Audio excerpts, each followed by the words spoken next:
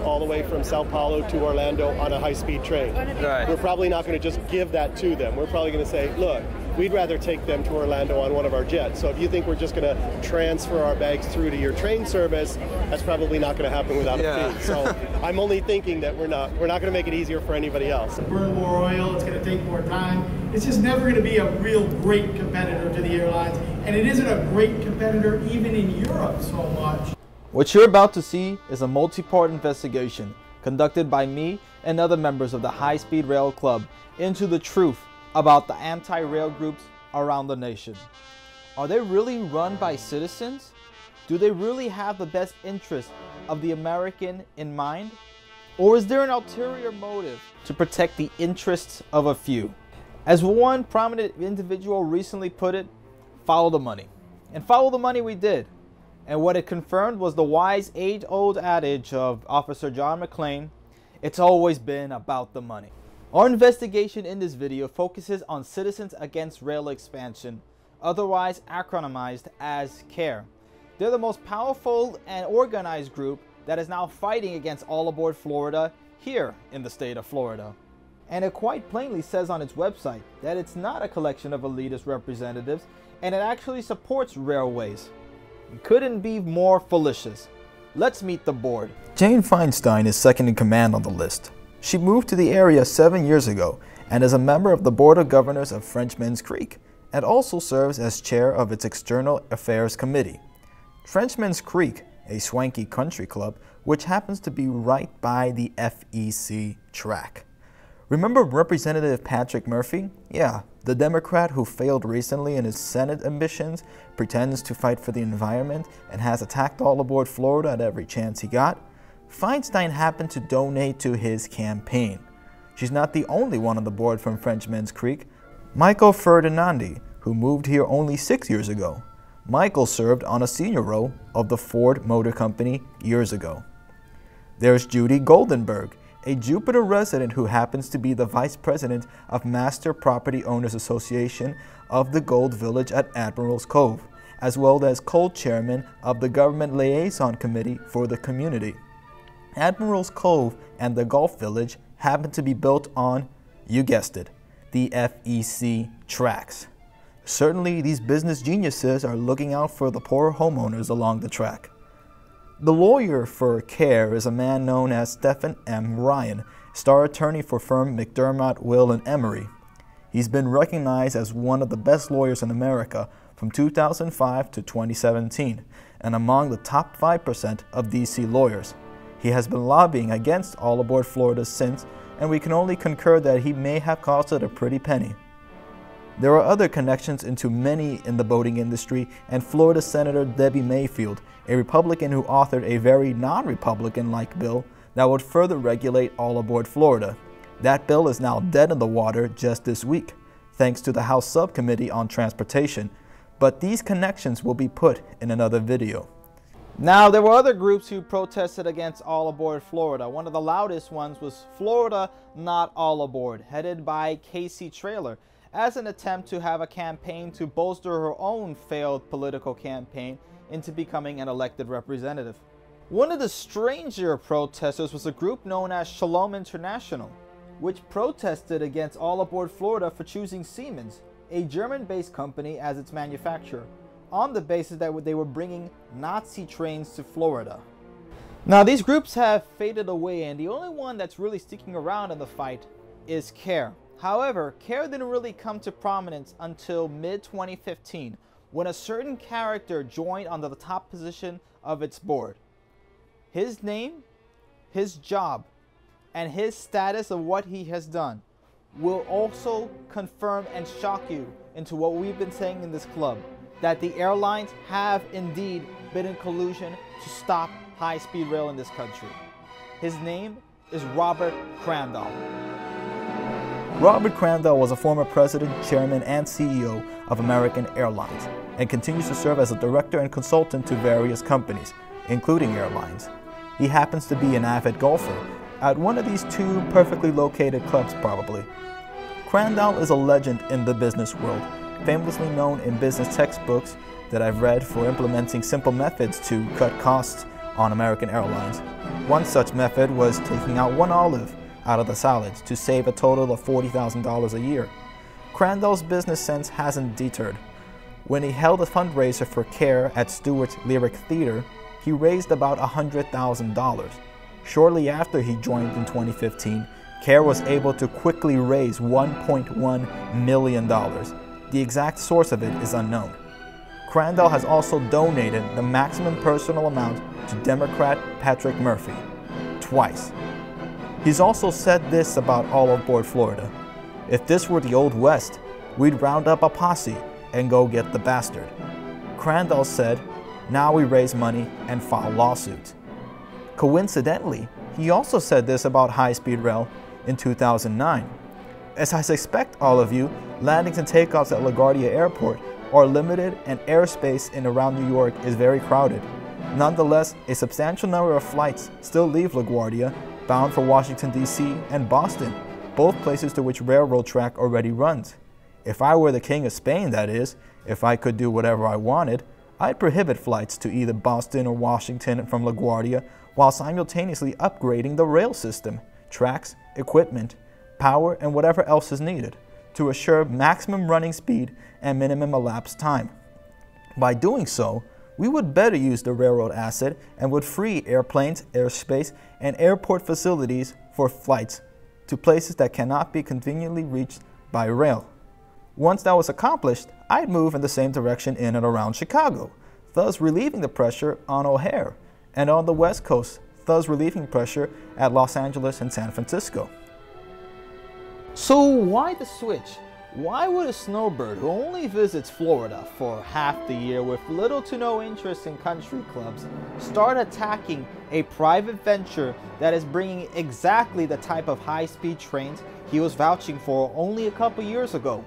When you have plenty of stock options, equity in an industry that has taken billions of dollars from the government without competition, would you really want that gravy train to stop? Summer of 2015, we went to eMerge Americas and actually captured this footage of an American Airlines employee stating how much of a threat All Aboard Florida is to its business model and what steps it would take to stop that sort of program. He even included steps of denying visitors in Florida getting onto the train, including fees. Question now, just like now in the United States, like they're pushing like for high-speed rail for like domestic travel and stuff like that. What's it going to do, or what is American Airlines going to do, or anything about that? Like, what is its attitude towards it? Well, I mean, of course, we're probably going to have to roll with the punches. High-speed rail, to what extent? I mean, yes, we operate between here and Orlando. Yes, we operate between LA and Las Vegas. I think that's the high-speed rail they're talking about. Yeah, those corridors are pretty much like the big things that they're going. Would you want to, I mean, most of those flights that we do are connecting flights. So would you want to come in from Tokyo on an airplane and then jump on a train, or would you want to stay in the airport and jump on a plane to get to Vegas? Yeah. Or would you want to come in from South America and get into Miami airport and then go get on a train to go to Orlando, or just Yeah, because like All Aboard Florida now, they're building Miami, Orlando. That's for sure getting done. There's no saying that there's not going to get done. And I'm sure that we're not just going to say, sure, we'll let you check your bags all the way from Sao Paulo to Orlando on a high-speed train. Right. We're probably not going to just give that to them. We're probably going to say, look, we'd rather take them to Orlando on one of our jets. So if you think we're just going to transfer our bags through to your train service, that's probably not going to happen without a fee. So I'm only thinking that we're not going to make it easier for anybody else. Okay. But, you know, it's the same thing. I make it acquainted like Uber, you know. Cabs are worried now because of Uber, and I think the airlines have to be concerned about high-speed rail as well. No, for sure. Because, like, I mean, I remember going to Germany and, like, all over the place, like, no one took, I know in Belgium there's no connecting flights inside Belgium. It's just all trains. Yeah. But, I mean, the trains are fantastic, though, I do got to say. Yeah, I would say probably 80% of our international traffic that we bring in that goes to that continues on to Orlando is probably 80% of it. So you get on an Orlando flight, maybe 20% of it is local traffic boarding. People are either driving or, you know, flying on another airline. But we carry almost, I can tell you, when we're bringing people from Brazil, they're not staying in Miami. They're going on to Orlando. Yeah. Okay. Same thing. When we bring the Japanese traveler into Los Angeles and they're going to Vegas, they're going to Vegas on us. Yeah. But it's a good question.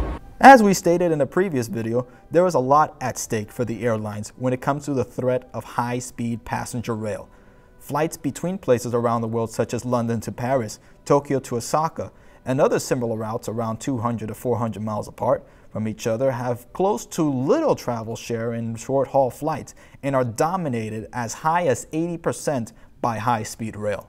American Airlines operates short-haul flights between Miami and Orlando.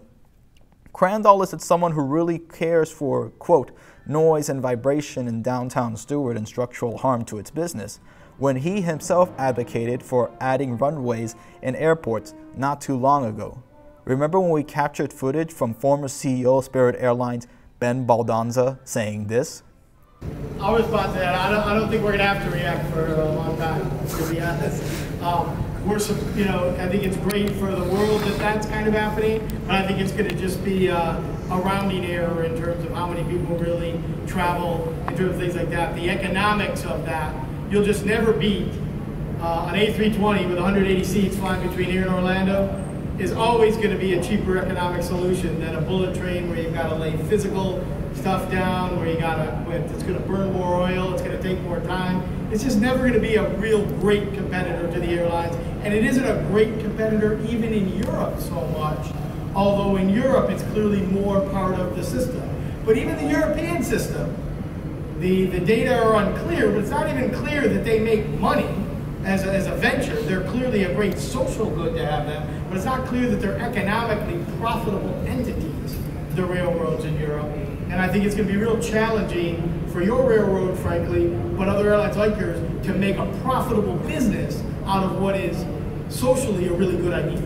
Yeah, we really looked at it for a long time at CNBC, and when you really look at the economics, there's only like one route in the United States where I think it makes any sense. It was like trying to get from New York to New Jersey or to Philadelphia, and that was about it at this point. I mean, it's just an enormous you amount. You need a concentration of people so large, taking it so often for it to be workable in any way, that it ends up being subsidized by the taxpayer forever. I mean, the United States runs trains through Montana. Those don't make any money either. No, but the country thinks it's good to have trains go through Montana. So we're not saying it won't happen. We're just saying to make a profitable, standalone business out of it is a real tough thing. Well, Elon Musk says he's going to do this round that gets us across the country. Did that worry you at all? I mean, this guy says he's going to do these things, and everybody believes him that he does them, right? He goes into space, and he's going to get, I think, most of them drive with his car sooner than almost anybody else. I mean, he's going to go into space than go underground all across the U.S. Okay, all right. If we got any other questions, I see somebody coming up to the mic here. Well, a couple months after that, old Ben was ousted as CEO of Spirit Airlines to what critics were saying was due to poor performance as revenue dropped, cramming seats and creature comforts into airplanes and plunging stock prices. Airlines compete heavily for routes and only make small profits off of every seat. However, short-haul airlines alleviate the pressure of pushing more seats at smaller distances. The more seats they can move, the more of a meager profit they can add on. It's also been disclosed that much of these airlines have been taking in excess of $155 billion in subsidies just up to 1999 alone from the federal government, because their business model is unsustainable without it.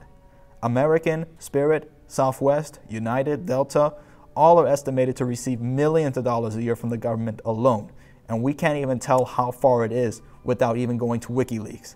Remember how we talked about in the video mentioned that we did on how much money was pilfered out of the railroads? A profitable business that didn't need subsidies into airways and roadways, state-owned entities that needed federal subsidies to survive. This is now being threatened all over the country as airlines can lose millions in easy revenue, and we're talking about $175 easy million to be exact, due to essential airway service subsidies being shut down in a recent proposal by President Trump's budget. Airlines have artificially been kept alive, and the stagnation has caused airline companies too big to fail to subsist on that model. If competition such as high-speed rail, proven to disrupt that model around the world, comes to America, it's adios short-haul flights. You know what else happened in 2015? American Airlines posted record profits, the highest of any carrier. And guess who owns a lot of stake in American Airlines? Bob Crandall. 2015 was also the year All Aboard Florida got serious and started construction at around the same time Crandall joined the fray. In 2015, a case was opened by the DOJ in collusion of fare prices by the major airliners. Back in 1982, according to Bloomberg, Robert Crandall, a senior executive at American Airlines, told the chief executive officer at Braniff Airlines, Howard Putnam, "I have a suggestion for you. Raise your goddamn fares 20%. I'll raise mine the next morning." He added, "You'll make more money, and I will too." Putnam, who was recording the conversation, didn't go along. As egregious as the behavior was, the resulting Department of Justice antitrust suit against American back in 1982 was settled with an agreement by Crandall not to do it again. He was also ordered to record all contacts with other airline executives for 2 years. Braniff went bust, and Crandall became American's CEO. Are the dots starting to connect? We hope what we brought to light shows the importance of this movement and what's really at stake. There are groups out there that want to stop this type of technology from bringing in millions of jobs to Americans, from fixing our infrastructure, for bringing a cleaner, safer, faster, and more competitive transportation technology to the United States. If you want to support us, keep doing these videos, to keep promoting for high-speed rail, and to keep bringing the research that you guys want to watch, please contribute to the High Speed Rail America Club on our Patreon account to keep this train moving forward. We'll be able to produce more videos, conduct more research, and advocate for building the right infrastructure around our country. All possible thanks to you. If you're not able to pledge, it's understandable, and we invite you to subscribe to the High Speed Rail America Club to keep getting news that the airline companies don't want you to know. We'll see you all next time.